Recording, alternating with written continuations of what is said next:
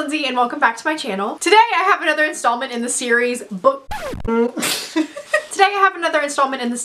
Recs for Writing, which is where I recommend you a list of books based on a writing topic that we all can kind of struggle with from time to time. I'm super excited to be talking about first person voice because first person voice is my favorite. It's that really close, intimate, immediate, right there alongside with ya voice that I prefer. So I have 8 books that I'm going to be recommending to you today, so let's go ahead and dive on in. The first book that I'm going to talk about today is a YA contemporary, and that is The Upside of Unrequited by Becky Albertelli. This book is about a very relatable, chubby, socially anxious teenager who has fallen in love a bunch of times, but she's too scared to tell the boys that she's fallen in love with that she likes them. So we follow her on this self-discovery journey. And it's brilliant. The voice is super close. It's super quirky, and nowadays I was reading this and I was like, wow, this really sounds like a teenager or how I talked when I was a teenager. And I really appreciate that because sometimes writers kind of miss the bar. Another really great example in the YA contemporary sphere is The Sun is Also a Star by Nicole Yoon. This book is told in dual perspective, and it follows our main character Natasha, who is a Jamaican immigrant who is being deported, and on that very same day she meets Daniel, and Daniel is a second-generation Korean immigrant whose future vocational goals don't really match what his Korean parents want of him. This book portrays dual perspective, first point of view voice so well, because we have Natasha, who is very analytical. She's very much so a scientist, and that comes off very strongly in her voice. She makes a lot of like space metaphors and like genetic similes, and anything that has to do with science is really just painted into her voice. And on the opposite side of the sphere, we have Daniel, who loves poetry and writing, and he makes poems in the middle of his chapters.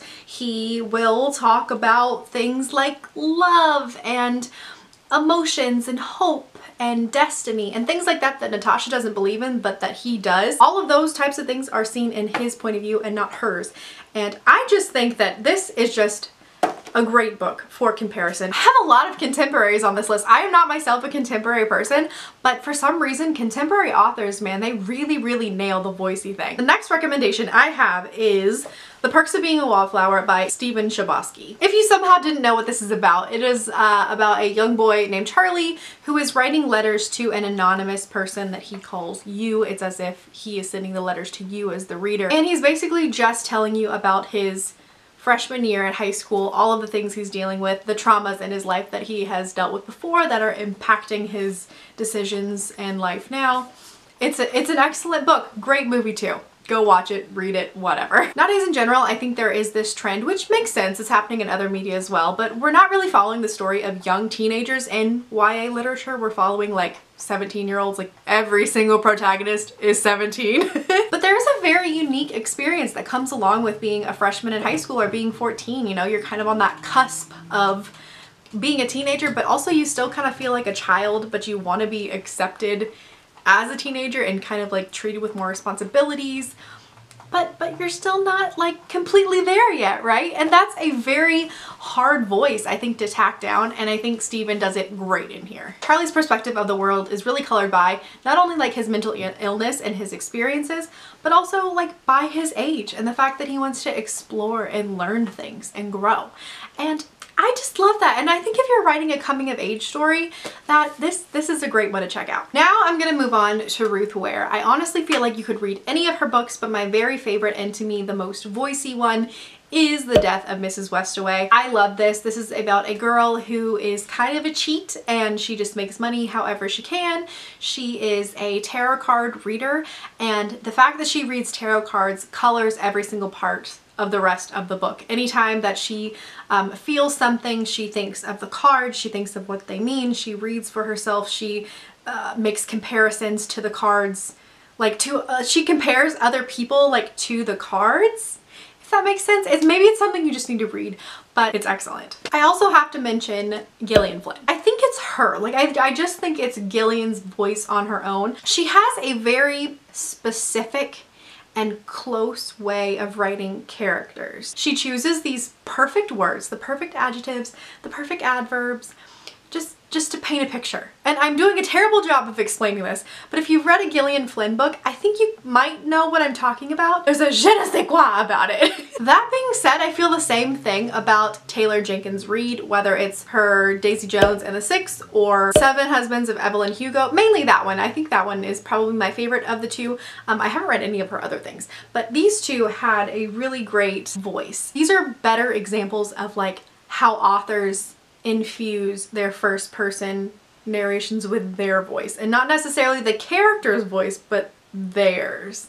Does that make sense? Maybe I should have put them in another video. I'm gonna leave them in here because I think they're both brilliant and you should check out at least one book by both of them. Going along with the main characters kind of telling their own story, I have The Sleeping Giants by Sylvain Neuvel. This is a story about a little girl who finds this really large, strange hand in the middle of the woods, and then all of a sudden other very large, strange body parts start popping up all over the world, and people are kind of freaking out because they don't know if it's aliens, if it's a prank, or if it's something godlike and supernatural. This entire book is told in interview format, and you would think this would be really dull and really lifeless, but boy oh boy is it not. The characters in this book are so strange.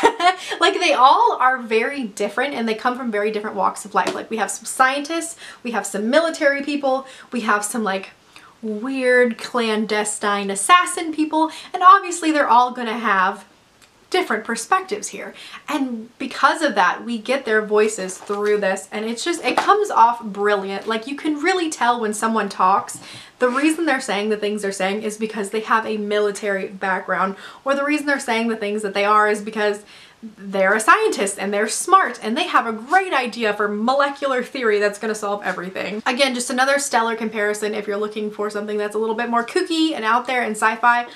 Great example. The next book I want to recommend you guys is The Spellbook of the Lost and Found by Moira Fowley Doyle. This takes place in like a creepy little small rainy Irish town where there's some like witchcraft things going on, and a group of teenagers find a spellbook and like a whole bunch of shenanigans ensues. This book is told in multiple POVs as well, but the really interesting thing about the comparison between all the voices is that the home life of the main character really tints the way that they view the world. We have one narrator who has a really close family life. We have another one who's kind of like a vagabond and travels around and had like a kind of terrible things that happened in their past, and it really reflects the world really well. And again, this narrator does the same thing that Becky Albertalli does in The Upside of Unrequited, where there's just like such this teenagery feel to the book. So that is it. Those are all of the first person voice books that I think did an excellent job at the subject. First person is really hard to nail, man. Like you have to work hard at it. I have to work extremely hard at it, I know myself. So reading books that help me see examples is always the best way to learn for me. So read these books. Let me know down in the comments if you have any examples you think that I should add to the list. Let me know what you think if you have read any of these yourself as well. Thank you guys so much for watching. Don't forget to like and subscribe, and I will see you in the next one. Bye!